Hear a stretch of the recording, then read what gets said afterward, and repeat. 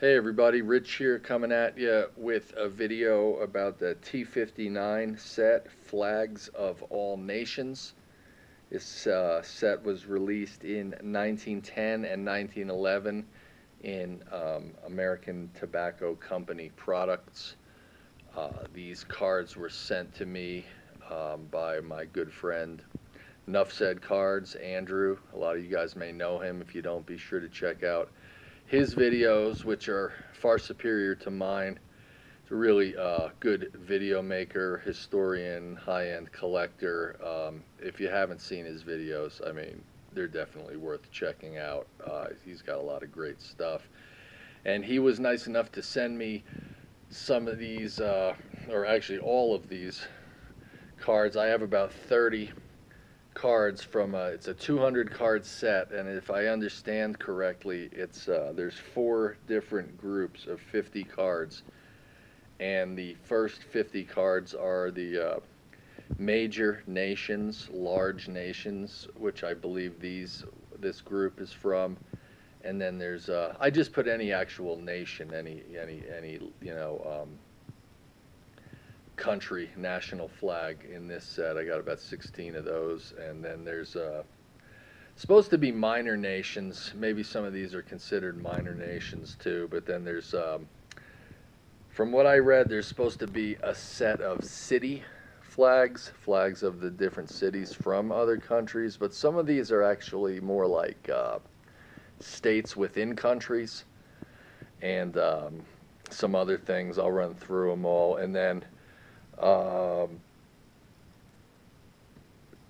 nautical flags, which I have four from the nautical flag series. But just real quick, I won't waste a lot of time on the ones that are obvious and everyone knows. Major nations, like here we are in the upper left, we got China, then Korea, India. Montenegro is a small European country west of Italy, if I'm not mistaken, kind of across the water from Italy. Of course, we have Wales, Iceland, Spain, and Portugal. And then Romania, Brazil, Costa Rica, and Malta. If you don't know Malta, that's a tiny island in the Mediterranean. I think it's kind of near Italy. I haven't been there. And then here's, okay, as we can see, we got some city flags up in the left corner there. There's London and Madrid. Santo Domingo, I believe that's the largest city in the Dominican Republic. New South Wales, as we know, that's one of the places they're having all those fires down in Australia right now, unfortunately. This one's interesting because, as far as I can tell, I did a little research on this one. This is, if you can see that, it says German West Africa, which was never actually a country, as far as my research could tell. It was a kind of a loose term for a bunch of German colonial states in Africa. And by the time this card set came out in 1911, that terminology was on its way out. If anybody knows any more about the history of that, they do, at least they have some sort of flag. So maybe it was some sort of loose confederation of colonial states in Africa, but they're calling it German West Africa on the card. And then we got I think you say this one, Heligoland. Heligoland. It's a German state, as I believe. Didn't do a lot of research on it. Maybe just a name check. And then Lübeck, I believe, is also another German state, possibly city-state, part of Germany. Saxony, another German state or region. See, in 1911, this was pre-World War I. A lot of these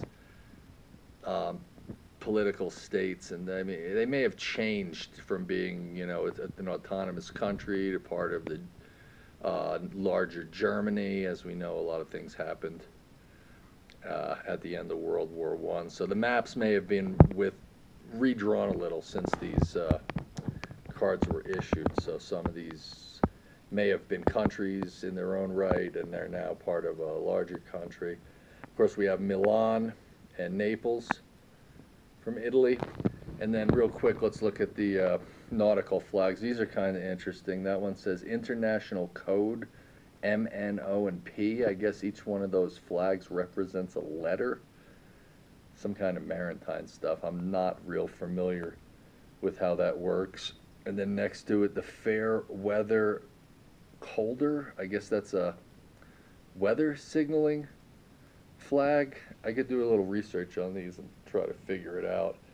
I thought I'd just show you guys the cards, and I could do the research later. Pilot flag of England. It just basically looks like a Union Jack. And then we have the Royal London Yacht Club, of which I am not currently a member. Anyway, that's it. I wasn't going to do a long video. Just thought I'd show you because they are nice looking cards for being almost 110, 111 years old, something like that, 109 years old. I mean, they still pop pretty well. The colors are nice. Some of the backs are pretty nice too. A few different tobacco companies or distributors. I won't bother to flip them all over, but there you have it. I'd like to say thanks to Andrew for sending me those. I will be looking to pick up some more. I don't know that I'll ever complete the set, but I've got 30 out of 200 cards. It's a pretty good start, a little chunk of it. And last thing I'll show you is this Jake Stahl T205 1911. It's one of my favorite cards, which Andrew also sent me some time ago. So that's my oldest card. I guess these all are, because they're all from about 1911.